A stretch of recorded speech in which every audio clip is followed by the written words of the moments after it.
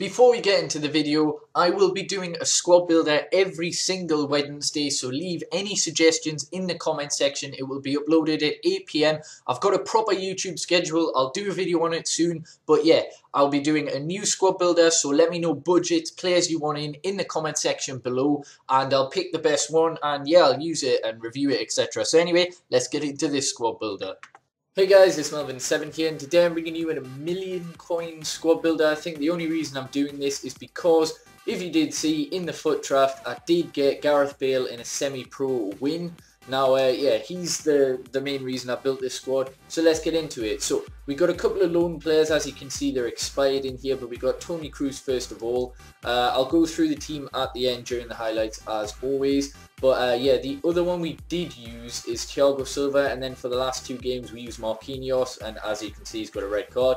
But yeah, they were the only two loan players. I thought I've got them there, so why don't I use them effectively?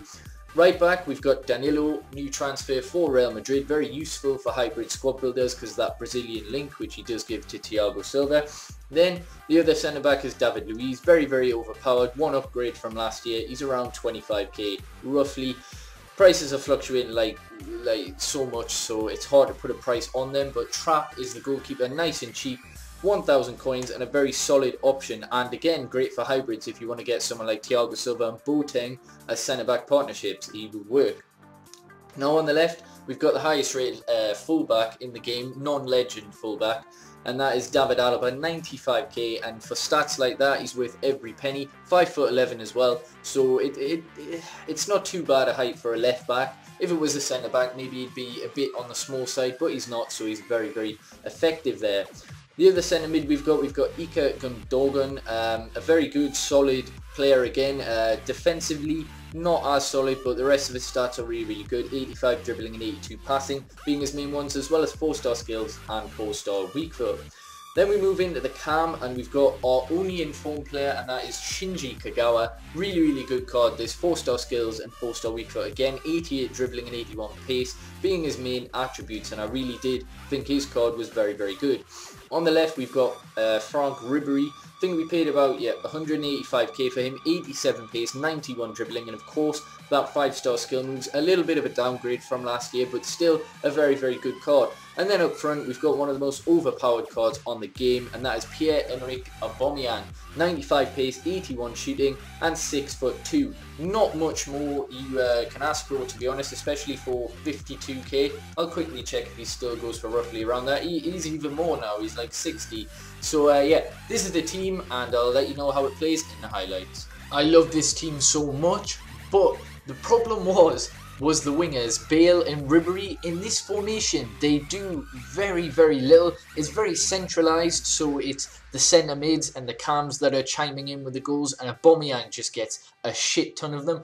Bale and Ribery are great players. I've used them in other squads, and they seem to be better as left mid or right mid, but in this formation, 4-3-3 brackets for wingers, no matter who they are, it could be anyone, it could be Bob or anyone, just don't seem to get involved as much. It's more centralised. That might just be the way I play with this formation, but as I say, Aubameyang, absolutely terrific. Informed Kagawa, he was probably, you know, I'd say even better than Aubameyang in terms of playmaking, etc., and what he did for the team. He was absolutely exceptional. But if you send Aubameyang through, he's just gonna bomb through, use his ridiculous strength, which probably is coupled with his 6'2" height, and yeah, he'll just bury them in. He can head them in. He can do anything. I mean, I didn't cross too much, which is probably why the wingers weren't as effective for me, but the rest of the team fantastic. You've got Kroos, etc. in the centre mid there, getting the passes, and look at this for a free kick from Kroos. Oh, I love that, man. You've got numerous free kick takers, the defence is fairly solid, the goalkeeper is decent. It's just a well-rounded team, and for about a million coins, I'd say it's worth it. But as I say, Ribery and Bale, maybe try and get like cheaper alternatives, because there's no point in spending majority of the funding on those two when the wingers are pretty non-existent in this formation. But anyway, hopefully I've enjoyed, and yeah, peace.